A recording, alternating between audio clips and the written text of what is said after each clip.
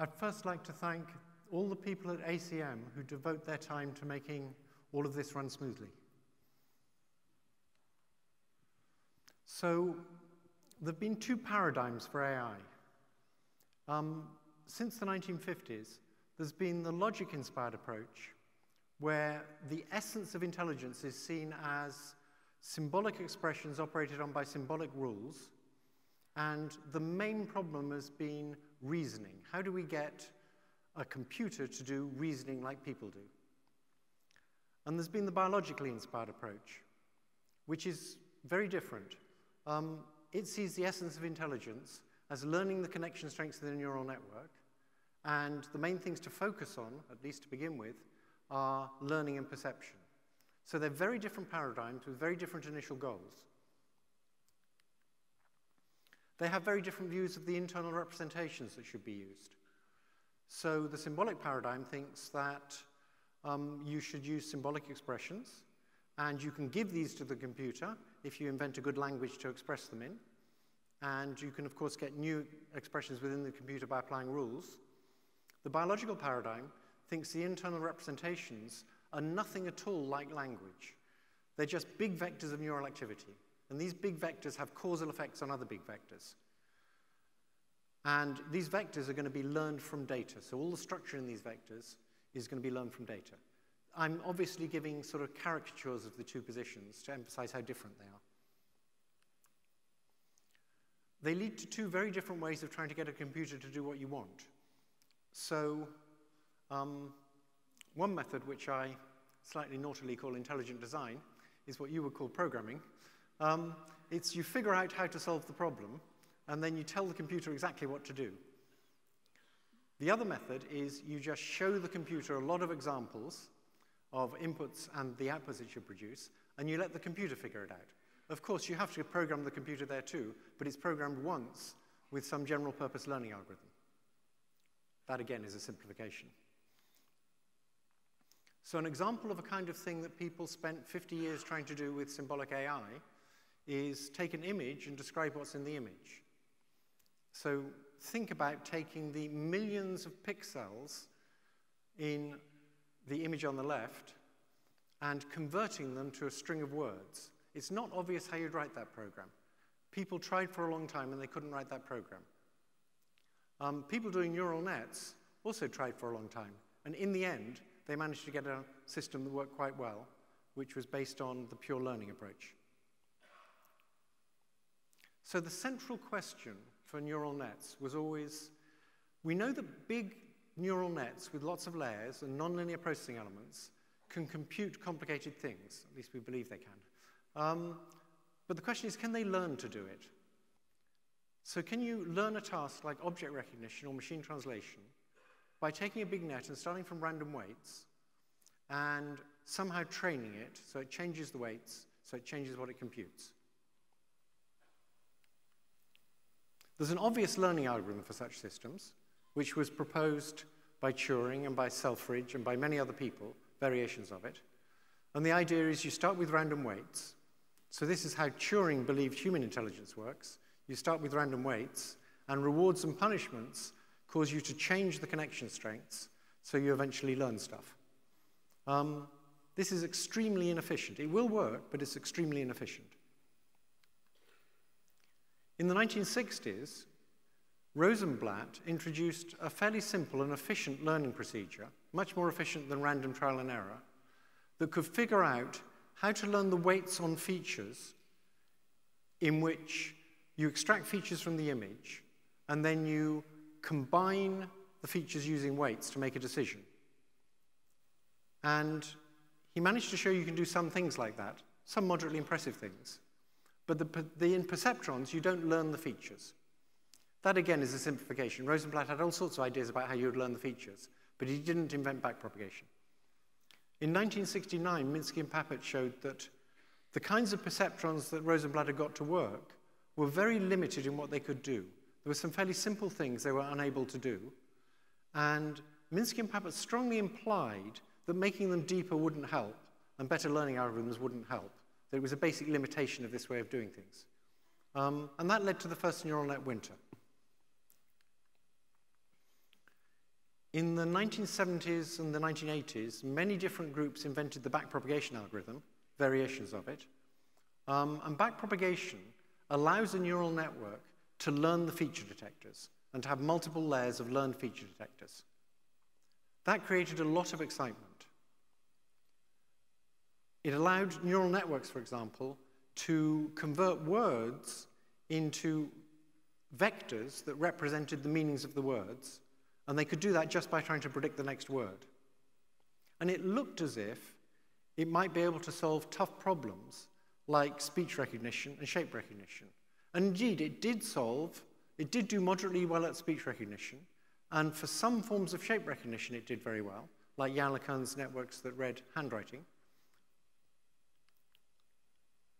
But what I'm going to do now is explain very briefly how neural networks work. I know most of you will know this, but I just want to go over it just in case. So we make a gross idealization of a neuron, and the aim of this idealization is to get something that can learn so that we can study how you put all these things together to learn something complicated in big networks of these things.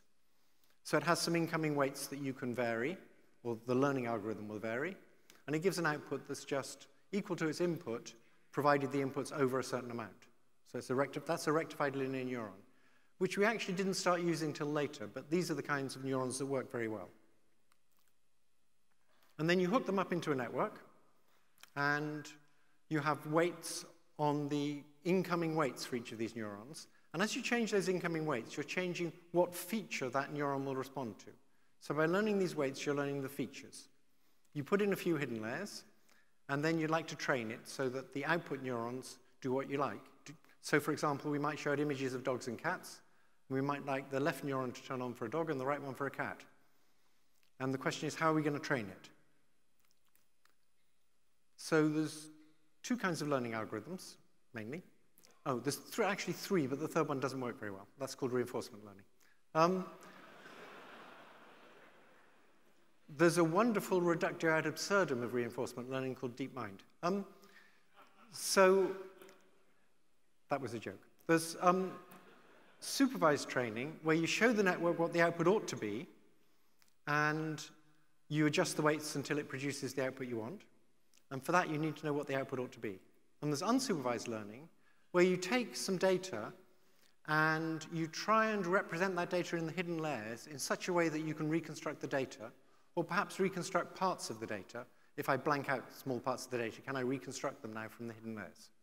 That's the way unsupervised learning typically works in neural nets.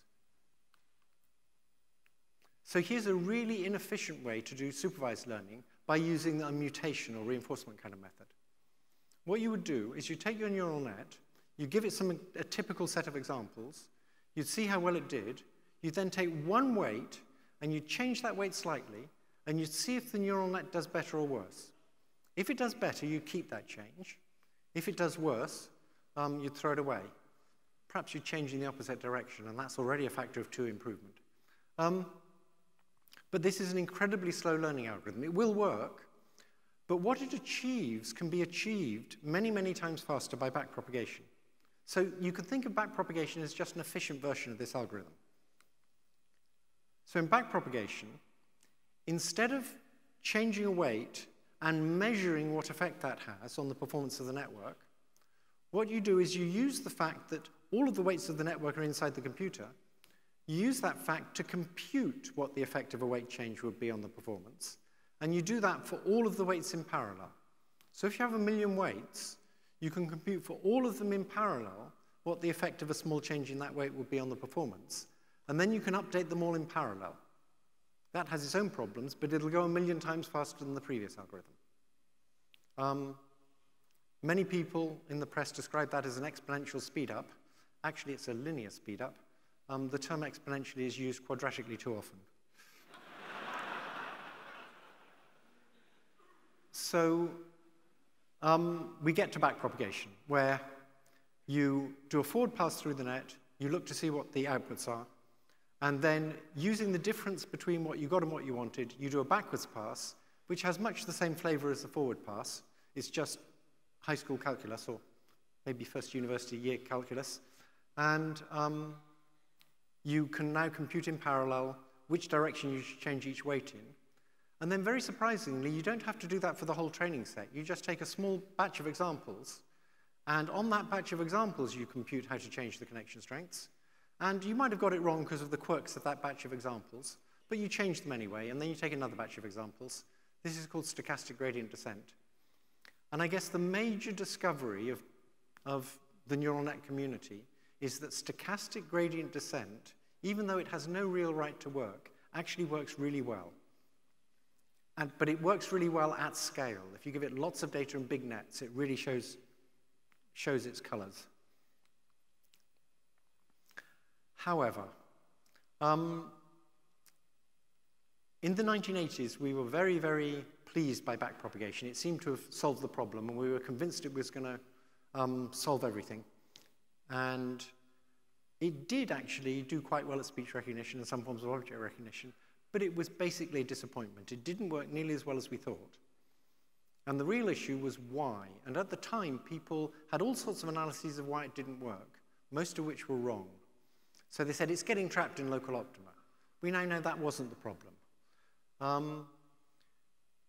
When other learning algorithms worked better than backpropagation on modest-sized data sets, most people in the machine learning community adopted the view that what you guys are trying to do is learn these deep multi-layer networks from random weights just using stochastic gradient descent. And this is crazy. It's never going to work. You're just asking for too much. There's no way you're going to get systems like this to work unless you put in quite a lot of hand engineering.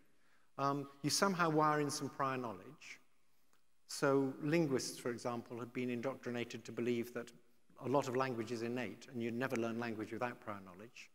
In fact, they had mathematical theorems that proved you couldn't learn language without prior knowledge. My response to that is beware of mathematicians bearing theorems.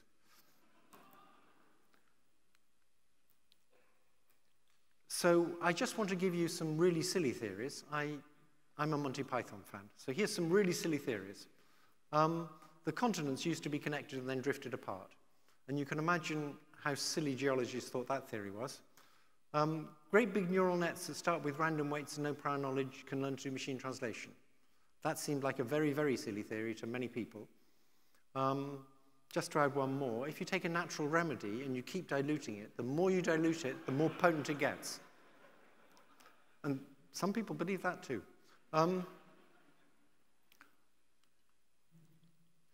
So the quote at the top was taken actually from the continental drift literature. Wegener, who suggested in 1912, was kind of laughed out of town, even though he actually had very good arguments. He didn't have a good mechanism. And the geological community said, you know, we've got to keep this stuff out of the textbooks and out of the journals. It's just going to confuse people. We had our own little experience of that in the second neural net winter. So NIPS, of all conferences, declined to take a paper of mine. You don't forget those things.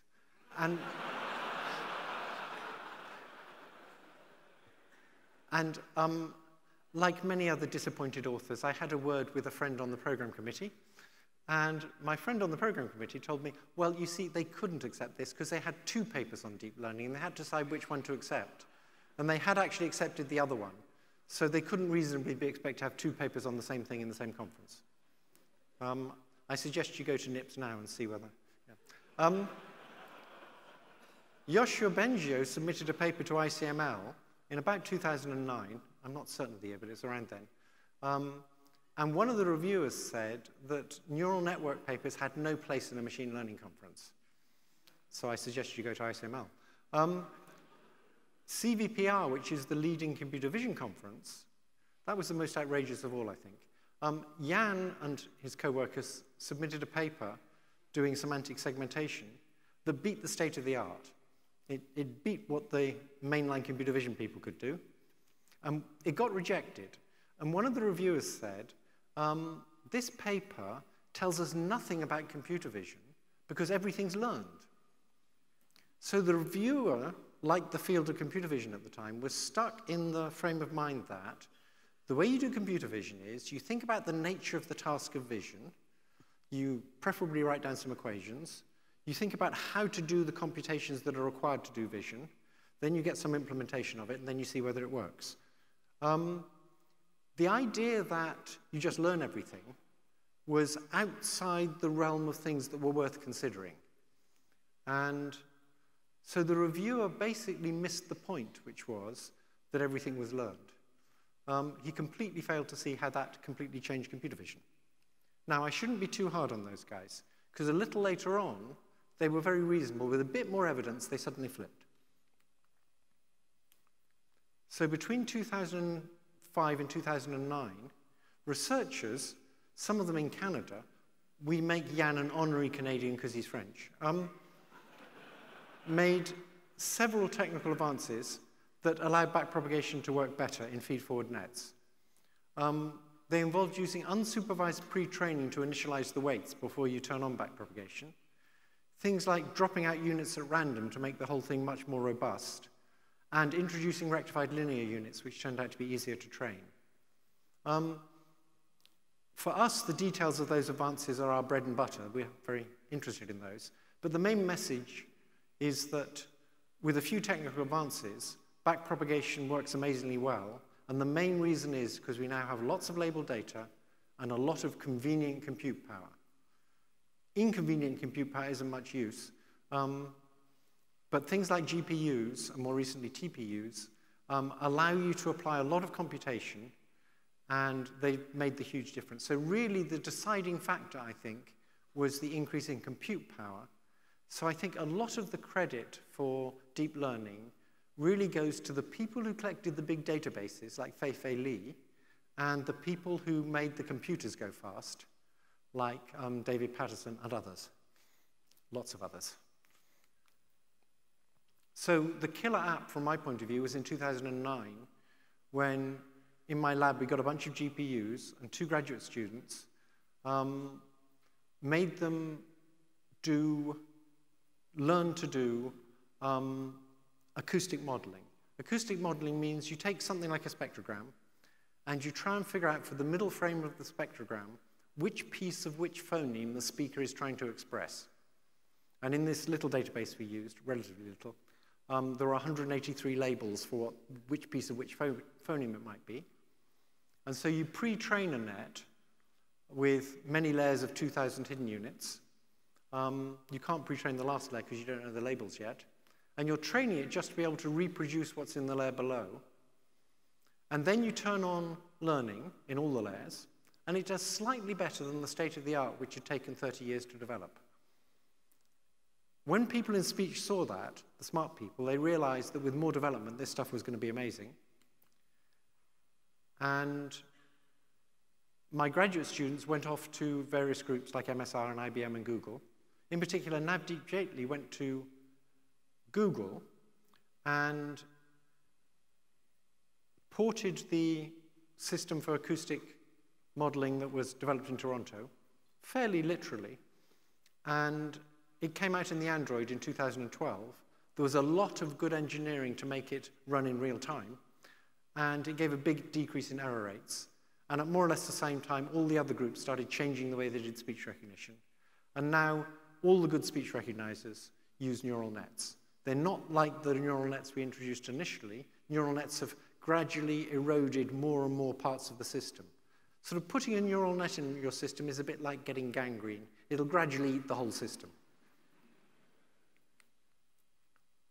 Then in 2012, 2 other of my graduate students applied neural nets of the kind developed over many years by Yann LeCun to object recognition on a big database that Fei-Fei Li had put together with 1,000 different classes of object. And it was finally a big enough database of real images so you could show what neural nets could do, and they could do a lot. So if you looked at the results, all the computer vision systems, the standard ones, had asymptoted at about 25% error. Our system, developed by 2 graduate students, got 16% error. And then further work on neural nets like that, by 2015 it was down to 5%, and now it's down to considerably below that. So then what happened was exactly what ought to happen in science. leaders of the computer vision community looked at this result and they said, oh, they really do work. We were wrong. OK, we're going to switch. And within a year, they all switched. And so science finally worked like it was meant to. The last thing I want to talk about is a radically new way to do machine translation, which was introduced in 2014 by people at Google, and also in Montreal by people in Yoshua Bengio's lab. And the idea in 2014 was for each language, we're going to have a neural network. It'll be a recurrent network that is going to encode the string of words in that language, which it receives one at a time, into a big vector. I call that big vector a thought vector. The idea is that big vector captures the meaning of that string of words. Then you take that big vector and you give it to a decoder network, and the decoder network turns the big vector into a string of words in another language. And it sort of worked. And with a bit of development, it worked very well.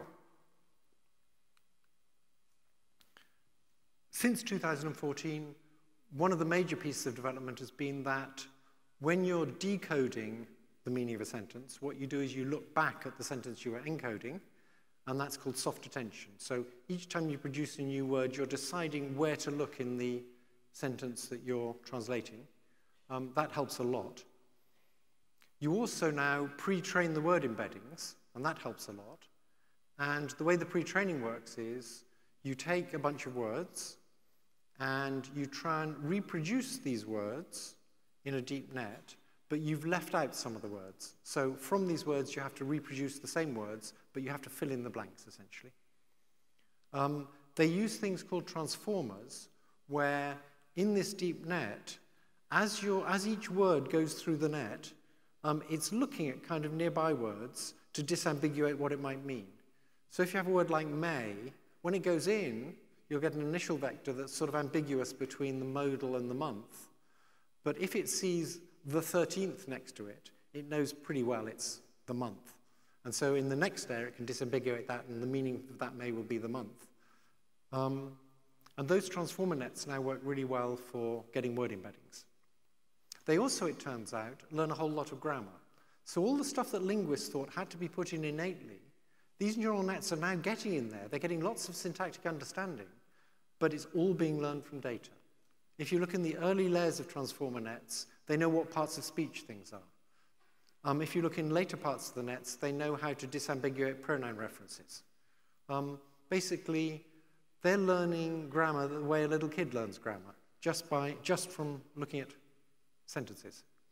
So I think that the machine translation was really the final nail in the coffin of symbolic AI. Because machine translation is the ideal task for symbolic AI. It's symbols in and it's symbols out. But it turns out if you want to do it well, inside what you need is big vectors. OK, I have said everything I wanted to say about the history up to 2014 or so of neural nets. I've emphasized the ideology that there were these two camps and that the good guys won. It's not over yet because, of course, what we need is for neural nets now to begin to be able to explain reasoning. We can't do that yet. We're working on it. But reasoning is the last thing that people do, not the first thing. And reasoning is built on top of all this other stuff. And my view has always been, you're never going to understand reasoning until you understand all this other stuff. And now we are beginning to understand all this other stuff, and we're more or less ready to begin to understand reasoning. But reasoning just with sort of bare symbols by using rules that are expressed as other symbols, that seemed to me just hopeless. You're missing all the content. There's no meaning there. OK. I want to talk a little bit about the future of computer vision. So convolutional neural nets have been very effective. And what convolutional neural nets do is they wire in the idea that if a feature is useful in one place, it's also going to be useful in another place. And that allows us to combine evidence from different locations to learn a shared feature detector. That is, to learn replicated feature detectors that are the same in all these places. And that's a huge win. It makes it much more data efficient. And those things Yang got working in the 1990s. They were one of the few things that worked really well in the 1990s, and they work even better now. But I don't think they're the way people do vision. I mean, I think one aspect of it, that there's replicated apparatus, that's clearly true of the brain, but they don't recognize objects the same way as we do. And that leads to adversarial examples. So if I give you a big database, a convolutional neural net will do very well. It may do better than a person, but it doesn't recognize things the same way as a person does. And so I can change things in a way that will cause the convolutional neural net to change its mind, and a person can't even see the changes I've made.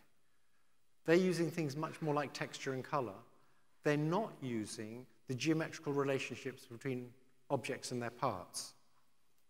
I'm convinced that people, the main way in which people recognize objects, they obviously use texture and color, but they're very well aware of the geometrical relationships between an object and its parts. And that geometrical relationship is completely independent of viewpoint. And that gives you something that's very robust that you should be able to train from much less data. And I actually can't resist doing a little demonstration to convince you that when you understand objects, it's not just when you're being a scientist that you use coordinate frames. It's even when you're just naively thinking about objects, you impose coordinate frames on them. And so I'm going to do a little demonstration. And you have to participate in this demonstration, otherwise it's no fun. Okay, so I want you to imagine sitting on the tabletop in front of you, there's a cube. So here's the top, here's the bottom, here's the cube. It's a wireframe cube like this, okay? Matte black wires. And what I'm going to do with this cube is, from your point of view, there's a front, bottom, right-hand corner here, and there's top, back, left-hand corner here. Okay. And I'm going to rotate the cube so that the top, back, left-hand corner is vertically above the front, bottom, right-hand corner. So here we are. And so now I want you to hold your fingertip in space, probably your left fingertip, where the top vertex of the cube is, okay? And now, nobody's doing it. Come on. Now, with your other fingertip, I just want you to point to where the other corners of the cube are, the ones that aren't resting on the table. So there's one on the table, one vertically above it here. Where are the other corners? And you have to do it. You have to point them out. Okay? Now, I can't see what you're doing, but I know that a large number of you will have pointed out 4 other corners, because I've done this before. And now I want you to imagine a cube in the normal orientation and ask how many corners does it have? Okay? It's got 8 corners, right? So there's 6 of these guys. And what most people do is they say here, here, here, and here. What's the problem? Well, the problem is that's not a cube. What you've done is you've preserved the 4-fold rotational symmetry that a cube has, and pointed out a completely different shape. It's a completely different shape that has the same number of faces as a cube has corners, and the same number of corners as a cube has faces. It's the dual of a cube, if you substitute corners for faces, because you really like symmetries so much that you're prepared to really mangle things to preserve the symmetries. Actually, a cube has 3 edges coming down like that, and 3 edges coming up like that, and my 6 fingertips are where the corners are, okay? And people just can't see that, unless they're crystallographers or very clever. So the main point of this demo is I forced you, by doing this rotation, to use an axis for the cube. The main axis that defined the orientation of the cube was not one of the axes of the coordinate frame you usually use for a cube. And by forcing you to use an unfamiliar coordinate frame, I destroyed all your knowledge about where the parts of a cube are. You understand things relative to coordinate frames. And if I get you to impose a different coordinate frame, it's just a different object as far as you're concerned. Now, convolutional nets don't do that. And because they don't do that, I don't think they're the way people perceive shapes. We've recently managed to make neural nets do that by doing some self-supervised training. And there's an archive reference there, which if you're very quick, you could get, or you could, I'll send out a tweet about it later. And the last thing I want to say is about, not about shape recognition in particular, but about the future of neural networks. There's something very funny and very unbiological we've been doing for the last 50 years, which is we've only been using 2 timescales. That is, you have neural activities, and they change rapidly. And you have weights, and they change slowly. And that's it. But we know that in biology, synapses change at all sorts of timescales. And the question is, what happens if you now introduce more timescales? In particular, let's just introduce one more timescale, and let's say that in addition to these weights changing slowly, and that's what's going on in long-term learning, the weights have a component, the very same weights, the very same synapses, but there's an extra component that can change more rapidly and decays quite rapidly. So if you ask, where's your memory of the fact that a minute ago I put my finger on this corner here, is that in a bunch of neurons that are sitting there, sort of being active so that you can remember that? That seems unlikely. It's much more likely your memory for this is in fast modifications to the weights of the neural network that allow you to reconstruct this very rapidly and that will decay with time. So you've got a memory that's in the weights that's a short-term memory. As soon as you do that, all sorts of good things happen. You can use that to get a better optimization method, and you can use that to do something that may very well be relevant to reasoning. You can use it to allow neural networks to do true recursion. Not very deep, but true recursion. And what I mean by true recursion is, when you do the recursive call, like a relative clause in a sentence, the neural net can use all the same neurons and all the same weights that it was using for the whole sentence to process the relative clause. And of course, to do that, somehow it has to remember what was going on when it decided to process the relative clause. It has to store that somewhere. And I don't think it stores it in other neurons. I think it stores it in temporary changes to synapse strengths. And when it's finished processing the relative clause, it packages it up and says, basically it says, now what was I doing when I started doing this processing? And it can get the information back from this associative memory in the fast weights.